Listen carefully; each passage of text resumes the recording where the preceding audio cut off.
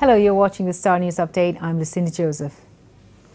The Anti-Corruption Agency, ACA, is investigating SAPP Chief Datuk Yong over the alleged payment of 5 million ringgit from the sale of shares belonging to a state-owned company to his agents in 1996, when he was Sabah Chief Minister.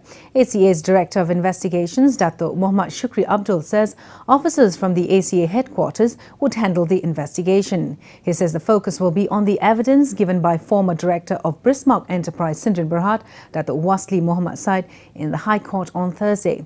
He said ACA would conduct their initial investigations for abuse of power and accepting bribes.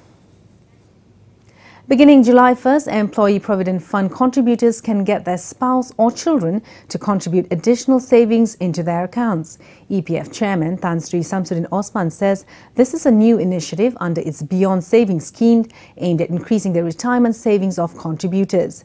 Under this initiative, the husbands, wives or children of contributors can top up their spouse or parents' account 1 savings at any time in cash or by cheque. He says their main concern is that contributors will have enough savings when they retire. Samsudin says this after attending the opening ceremony of the newly renovated EPF Sarawak building at Jalan Uplands in Kuching Friday.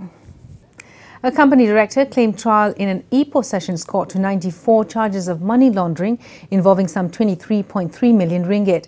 Kuban Sian Bani pleaded not guilty to transferring the proceeds of unlawful activities from the company's bank account to his own between March 2005 and April 2006. The director of G Gold Gallery, Sindrin Berhad, was also similarly charged with transferring such money from the company's bank account to Genius Talent Sindrin Berhad, Lin Shun Jewelers Sindrin Berhad, PC Bullion Sindrin Berhad and Top Gold Resources Sindrin Berhad during the same time. Judge Rasida Che released Koo on 1 million ringgit bail and ordered his passport be surrendered to the court pending mention on July 16th.